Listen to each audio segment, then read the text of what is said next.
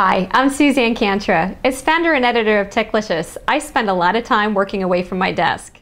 Whether it's at a local coffee shop between meetings, catching up on my emails after the kids are in bed, or on the road.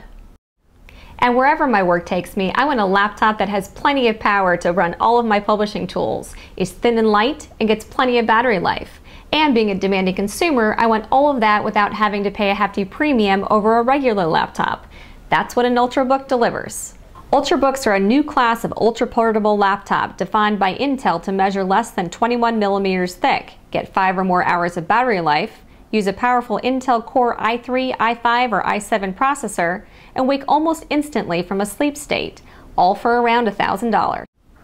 Ultrabooks are a great choice for people on the go, like me.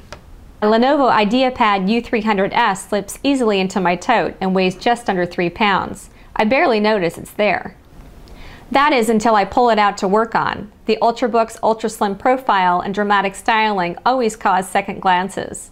And with a Core i5 processor, it makes short work of the photo editing and writing I need to get done. And with 8 hours of battery life, there's plenty to spare for cross-country flights. My favorite thing about Ultrabooks, though, is that they're always ready to go. I've timed my Lenovo IdeaPad U300S at 15 seconds for a full boot, and 5 seconds waking from sleep. The only thing that I miss with my Ultrabook is the CD/DVD drive for loading software or watching a movie. But with so much content available for download, it's a fair trade-off. And for truly mobile users like me, the benefits of a thin, powerful laptop with great battery life are well worth it.